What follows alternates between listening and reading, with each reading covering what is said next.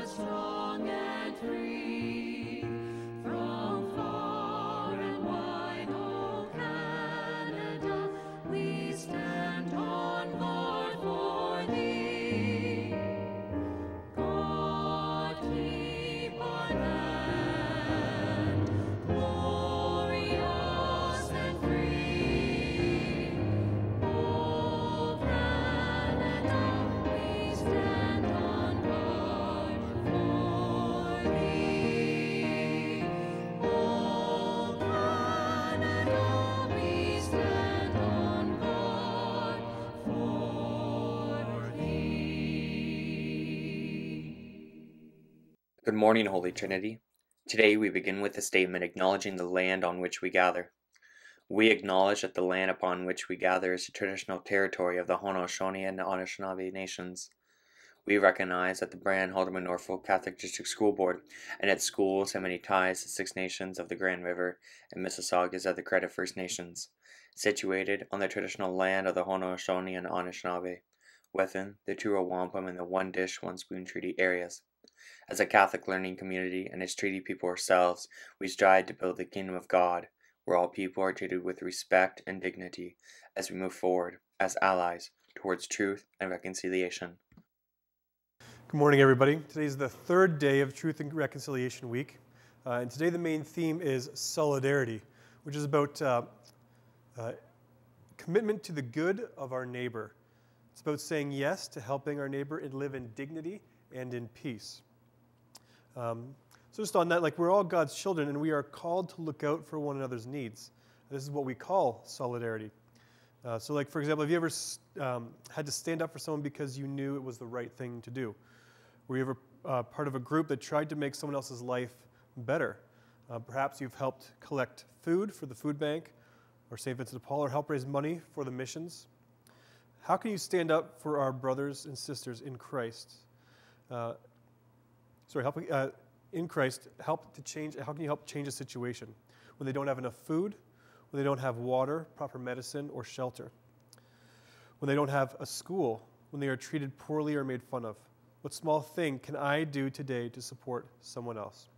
So we're going to read from the book of Corinthians, if you want to join me. In the name of the Father, the Son, the Holy Spirit. Amen. For just as the body is one and has many members, and all the members of that body, though many, are one body, so also is Christ.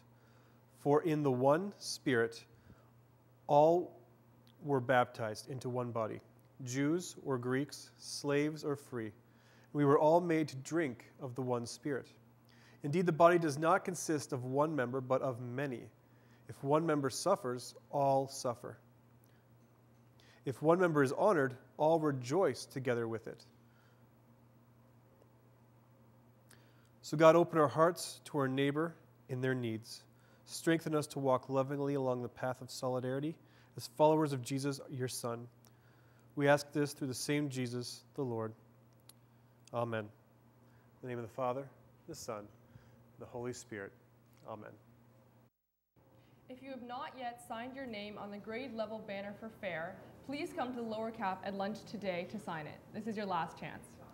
Attention cross-country runners. Practices will continue Monday to Thursday after school this week. Meet outside of the phys ed office at 3:10. Please try to attend at least 2 practices and complete 1 run at home over the weekend. If you have not yet brought in your forms or cannot make 2 practices due to other sport commitments, please see Ms. DeConnick O'Neill in guidance. All runners are welcome. Anyone interested in running for the road race, which is 1.6 kilometers at Fair, please see Ms. DeConnick O'Neill in guidance. Attention runners, anyone interested in joining the Holy Trinity team for the CIBC Run for the Cure this Sunday, please see Mr. Vanderweel in room 251. Everyone is welcome. Come out and run or walk for a great cause.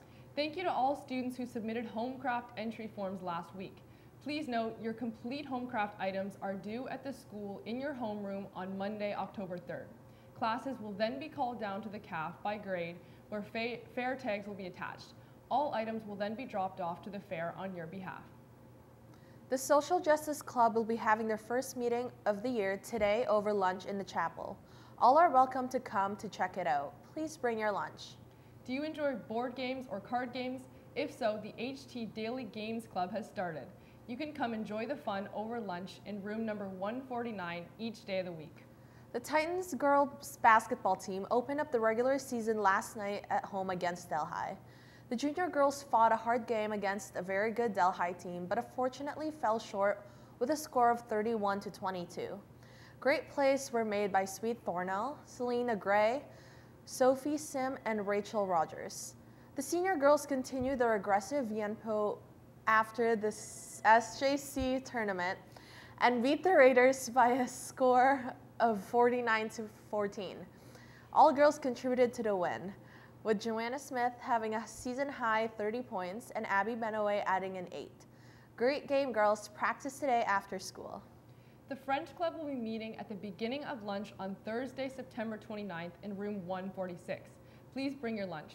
New members are always welcome. Today at the CAF, their lunch specials are chicken noodle soup, chicken finger combo, Mexican fries, and any burger combo, or any burger make a combo.